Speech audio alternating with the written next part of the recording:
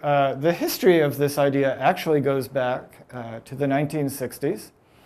And three very smart people, Leslie Orgel, Carl Woese, Francis Crick, hypothesized, in part on the basis of the complex folded structure of tRNA, that an early stage of life might have evolved RNA as the sole macromolecular basis of evolved machinery. And so this lets you think of simple cells emerging with just a single biopolymer RNA, and then later on, as evolution developed more complex cellular structures, information storage became specialized in DNA, and most functional activities became specialized as the job of proteins. Now, although these ideas were put forth in rather elementary form in the 60s, and of course nobody took them seriously at the time, because there was absolutely no experimental evidence for the idea that RNA could catalyze chemical reactions. At the time, people had just started to get very detailed, high-resolution information about how proteins catalyzed reactions. And the idea that a molecule like RNA could do the same thing seemed ludicrous. So it wasn't until almost 20 years later, with the work of Tom Cech and Sid Altman, and the experimental demonstration that RNA molecules could actually very effectively catalyze at least certain types of chemical reactions, that people took this whole idea of an RNA-based early stage of life seriously. And so that hypothesis, the RNA World Hypothesis, was really, the ideas were summarized by Wally Gilbert in an article in 1986.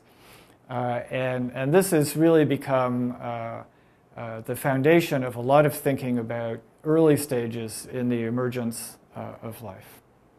Okay, so apart from the basic fact that RNA does and can catalyze chemical reactions, is there any other evidence that early life might have been based more exclusively on nucleic acids? And in fact, there are several lines of circumstantial evidence. One of them is the structure of many cofactors. So here you see acetyl-CoA, just one example. But the working part of the molecule is the thioester out here. And for no obvious reason, there's a nucleotide at the other end.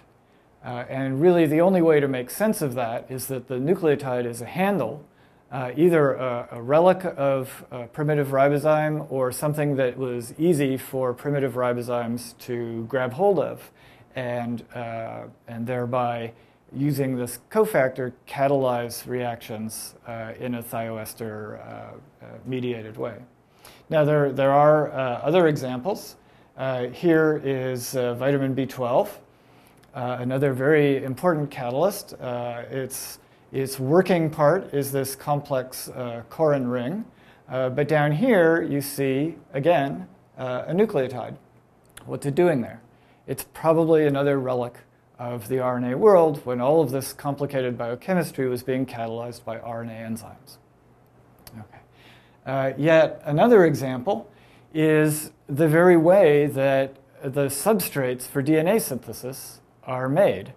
And they're not made de novo, as you might expect if DNA came first. They're actually made from pre-existing ribonucleotides. And so the transformation of ribonucleotides to deoxynucleotides is catalyzed by the enzyme ribonucleotide reductase.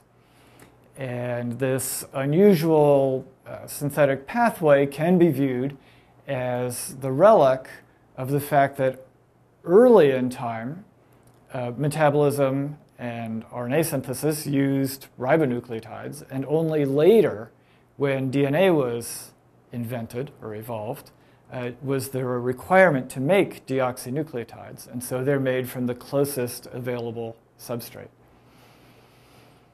Okay, finally, perhaps the most important and dramatic piece of evidence for the early role of RNA in primitive forms of life is the actual structure of the ribosome. And so this is a slide from Tom Steitz showing a view into the active site of the large subunit. So this is the peptidyl transferase center. And this little green structure in here is a transition state analog that marks out the place in this gigantic machine where the chemistry is happening. And what you can see is that it's these gray squiggles, which are the RNA, that completely make up that active site. So all proteins are generated by an RNA machine, the RNA central region of the ribosome itself. So again, this only makes sense in terms of an early stage of biochemistry dominated by RNA functions, which then over time evolved the ability to make proteins which are now so important in all modern biochemistry. So if we want to understand the origin of life, what we need to think about is not simply how to make these incredibly complex modern cells, but we need to think about how to go from chemistry to very simple RNA-based cellular structures. Okay.